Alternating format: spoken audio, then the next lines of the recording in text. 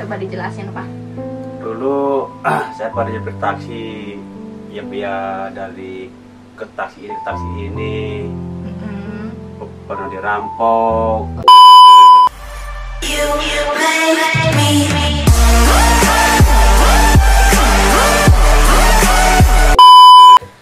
Yo, what's up? Salah. Halo aku semua. Kembali lagi bersama gua Adam. Ini opening ya. Yo, wasa, komen magar, ketemu lagi bersama Tante Ismi, iya Tante Ismi yang alay dan lebay banget itu. Yo, wasa, komen magar, ketemu lagi dengan Mama Ismi, ya Mama Ismi yang cantik dan ganteng itu. Papa. Bahasa dengan yang ganteng Adam.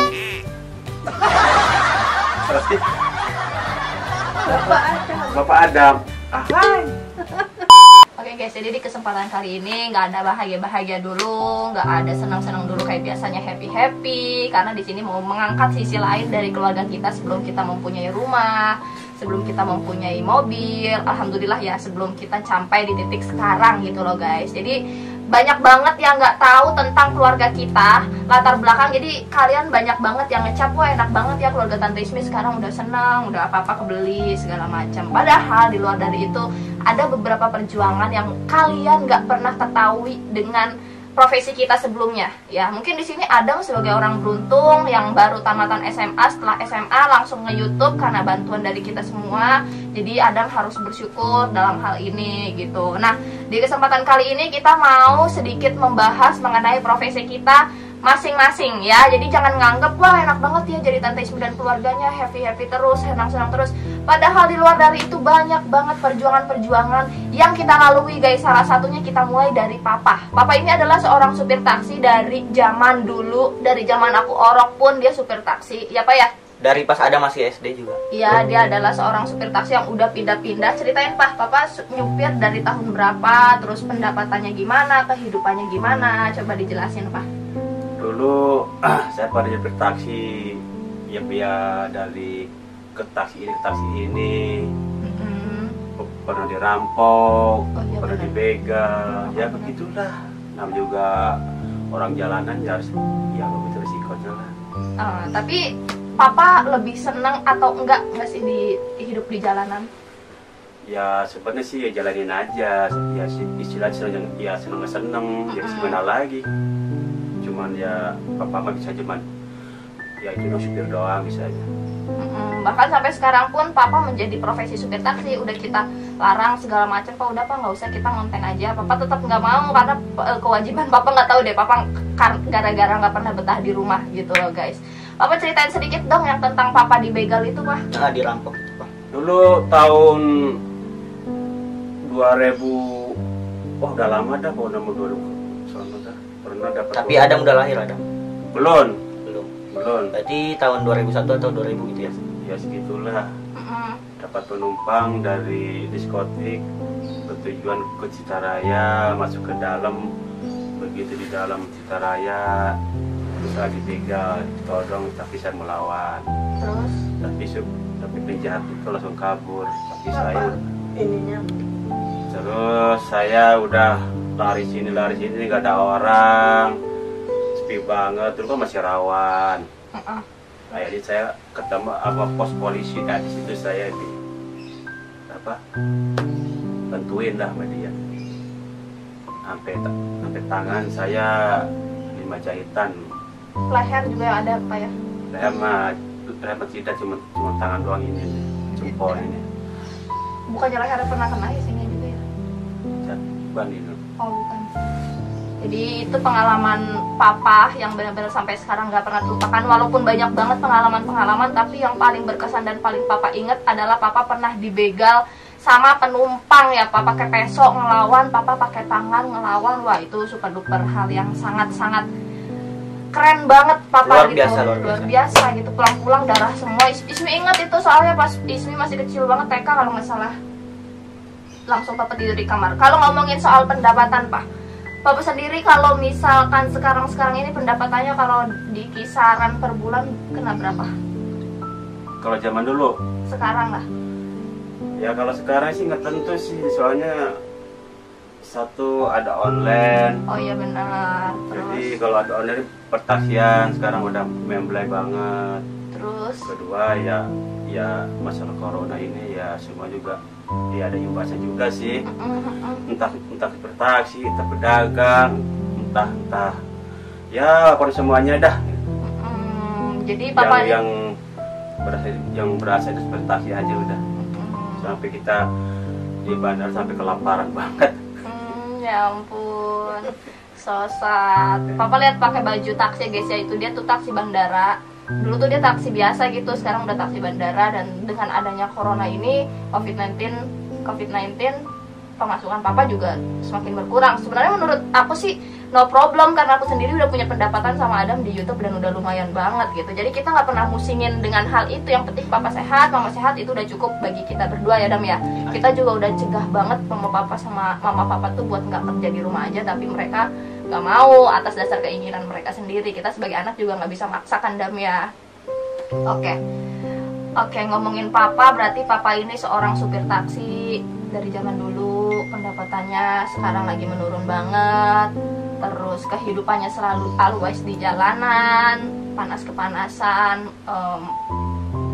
hujan kehujanan, jarang pulang juga. Papa itu seminggu tuh 2 kali doang pulang, sisanya kayak mereka tidur di sana. Nah, sekarang ngomongin soal mama ini kan ibu rumah tangga yang harusnya di rumah, terus yang harusnya nyuci piring, ngurusin anak. Tapi beda dengan mama ini, mama tuh panutan banget kalau menurut gue. Mama itu udah tua, masih aja mau kerja gitu guys. Masih mau kerja, mau capek, tapi nggak lupa buat nyiapin makan anaknya tiap hari. Coba mama jelasin dong karir mama selama hidup nih, mama di mana aja sampai sekarang. Pindah-pindah pabrik, dari pabrik sepatu ini ke sepatu ini, udah pindah-pindah terus, bangkrut, nggak pernah dikasih pesangon. Berarti kalau dihitung-hitung mama kerja udah berapa tahun mah? Ada kali ya seumuran kamu lah. Jadi mama tuh pekerja keras banget guys, gue salutnya gitu. Dari gadis sampai sekarang dia tuh nggak pernah mau yang namanya diam di rumah, maunya kerja dari terus. UMR 70.000 sampai sekarang 42. Ya masih jadi kerja terus. benar luar biasa mama ini. Kalau ngomongin soal kerjaan, mama berarti cuma karyawan biasa ya di pabrik ya, kuli yang tiap hari punya target, capek pasti ya kan. Tapi mama suka dukanya apa sih mas selama di pabrik? Sukanya dulu. Sukanya banyak temennya, ngobrol-ngobrol. Kalau ini bercanda-bercanda. Kalau di rumah mah bete, mandir doang paling. Itu sukanya karena banyak temen. Kalau dukanya? Dukanya ya kalau dikejar target. Capek banget ya? Capek banget. Sejam bisa 250 targetnya. Sampai capek, nguras tenaga. Cuman enjoy aja lah. FYI mama tuh sering banget masuk angin karena kecapean. Aku tuh sering banget melihat mama kerokan. Kecapean itu adalah hal yang wajar, bahkan seminggu sekali mama kerokan. Kadang kalau lagi sembuh, kalau lagi nggak sakit. Cuma sering banget masuk angin karena kecapean. Sebenarnya kita sebagai anak nggak tega dong ya? Nggak tega banget. Kenapa lo nggak teganya? Karena begini, dia wanita, dia kerja keras, sama dengan papa kan. Dia sama aja, tenaga dia itu sama kayak cowok.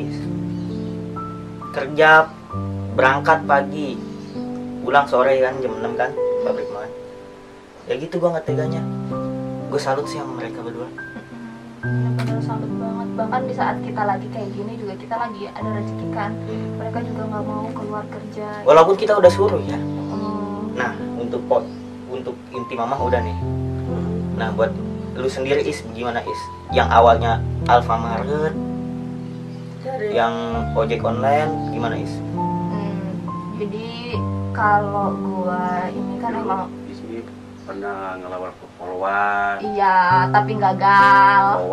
Kowat abri kagak. Gagal semua guys. Aku dulu tuh musim SMA tuh pas lulus aku udah punya planning mau ngelamar polwan segala macam, udah daftar, udah latihan renang, udah lari, tapi gagal di tinggi. Terus akhirnya aku memutuskan pas lulus SMA langsung sebulan dapet surat kelulusan, aku langsung daftar di Alfamart.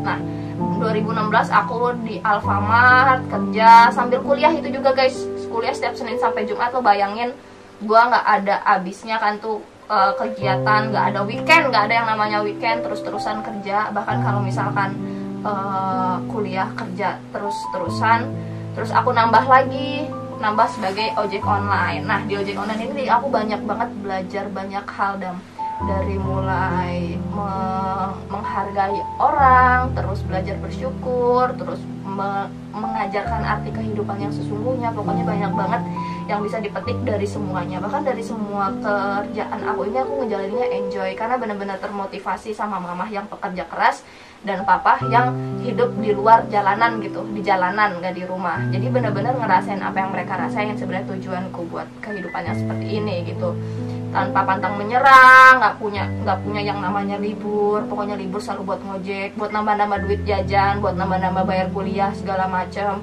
Sampai 3 tahun aku ngelakuin hal ini semua guys, sampai akhirnya aku memutuskan buat bikin channel YouTube, tapi sambil kerja sambil ngojek segala macam. Semua ini tetap jalan walaupun... Sebentar.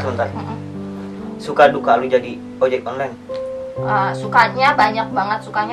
Sukanya salah satunya punya teman baru, belajar arti bersyukur, belajar memaknai hidup. Pokoknya belajar lebih baik kalau sukanya, karena tahu banget kehidupan jalanan tuh ternyata banyak banget yang lebih di bawah kita.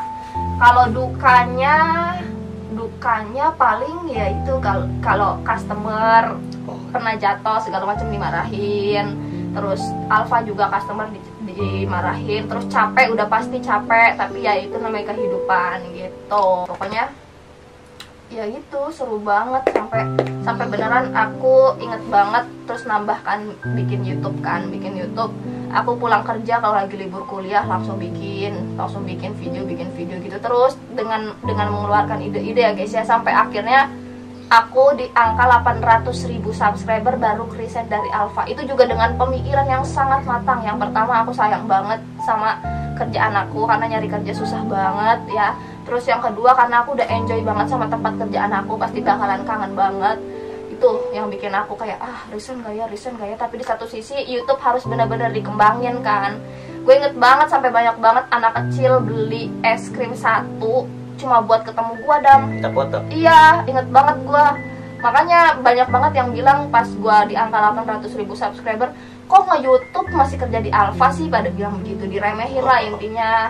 Padahal gua pikir YouTube nunggu punya pendapatan dulu gitu, itu juga gua resign kayak mikir banget gitu, sayang banget. Jadi dari semua itu banyak banget pelajaran yang dapat dipetik gitu dari kita semua guys. Nah buat Adam juga, lo bersyukur SMA nggak usah ngerasain yang kerja segala macem, udah punya YouTube penghasilan sendiri. Jadi gue bakalan nggak support Adam terus gitu intinya. Jadi lo harus terus belajar dan berkembang dan gitu ya, banyakin cari-cari referensi segala macem biar lo juga lebih baik gitu. Karena kalau ngeliat kehidupan mama, papa, Ismi yang dulu tuh nggak seenak lo gitu dan ya, tapi gue bersyukur banget adik gue nggak usah ngerasain yang kayak gitu, seneng banget lah.